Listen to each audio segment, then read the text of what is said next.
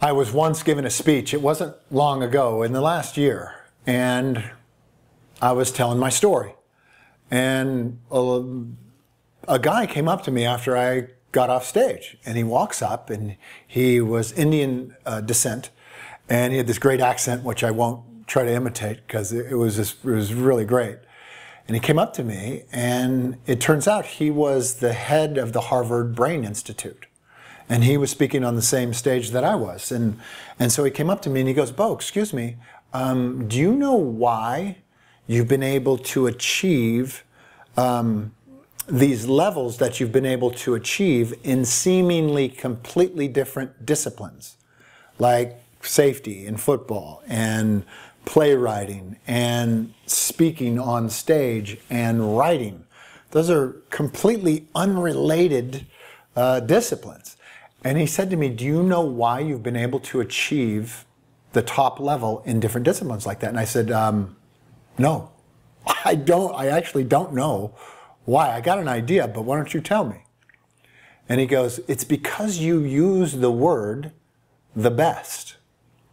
You use the word the best in all your dreams." So I've had these 4 dreams in my life. I wanted to be the best safety in the world when I was 9 years old. And it happened. I wanted to be the best stage performer in the world. It happened. I wanted to be the best playwright in the world. It happened. The New York Times named my play, the most powerful play of the last decade.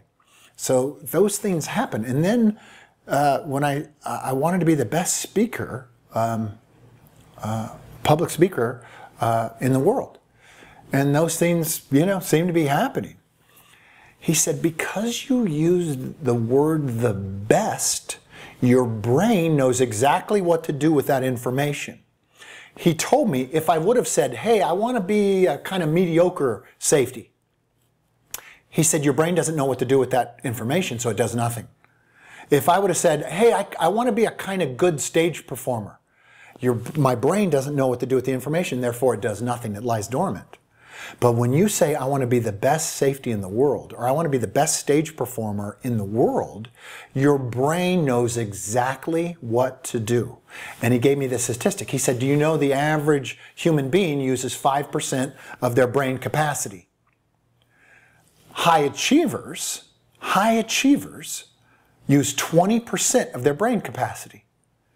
Olympic gold medalists use 40% of their brain capacity, because mastery is the highest form of intelligence." So imagine this. Imagine you winning the silver medal or the bronze medal. Those people who win those medals are using 20% of their brain capacity. That's a lot. They're accessing a lot. But the person standing on top of the podium, on top of the box, with the gold medal around their neck, is using 20% more than they're using of their brain capacity. Because I use the term the best, I want to be the best at this. My brain rallies the troops, goes to work, and brings that into existence in a matter of years or time, regardless of what the discipline is. That's why I use the term the best, to rally the troops. That's why I use it for you. I use it for you because I want more access of you. If you want to be the storyteller and the speaker and the presenter and the leader that I see you as, then you have to access 40% of your brain capacity. Otherwise, you're going to be sitting on the podium getting a silver medal or a bronze medal. And I'm just not interested in that. I just don't really care about a silver medal. I don't really care about bronze medalists. And the funny thing about it is silver medalists and bronze medalists, they don't care about them either. They didn't want that. I guarantee they didn't want a bronze and they didn't want a silver. They wanted gold. They wanted the best. And the minute that those cameras turn off, they take that medal off of their neck and they put it in a black bag in the darkness, and they zip that bag up, never to be seen again, for years later, when their mom or their wife or their spouse hangs that medal on the wall. But they didn't want the silver and they didn't want the bronze, and that's how we're made. And that's how this community is put together. This is what I'm building. It's the only thing I'm interested in building. I'm interested in more of you. I'm interested in more access of your brain capacity. I want 40% of your brain, not 20.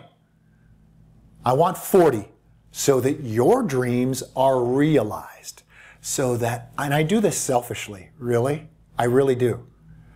Because I look around at leadership and I look around at who's on stages and who's standing at podiums and who am I seeing on TV and who are these gurus and who are these so-called amateurish leaders. And I think they're doing a really bad job and they're not giving all of themselves. They're using 5, 6, 8% of their brain capacity. I want 40. When somebody's on stage, I want to be led by that person. When somebody's speaking to me and leading me, I want to follow. Well, there's nobody to follow. This is the reason. We got to have more of you. You got to include the word the best in whatever your dream is so that your brain rallies the troops and we can bring this thing into existence. Now, the expression of you is also the most unique thing. You're a one-time phenomenon. I mean, you're a one-time deal. You're never to be repeated. Never. So think back of the first human that put a footprint on this earth. Different DNA than you. Different voice than you. Saw different things. Only you can tell what you've got. That's what I want you to do. I want you to access that. I want you to include the word the best in everything you do to rally the troops. Go out there, surrender to who you already are, which is the best, and I'll see you next time.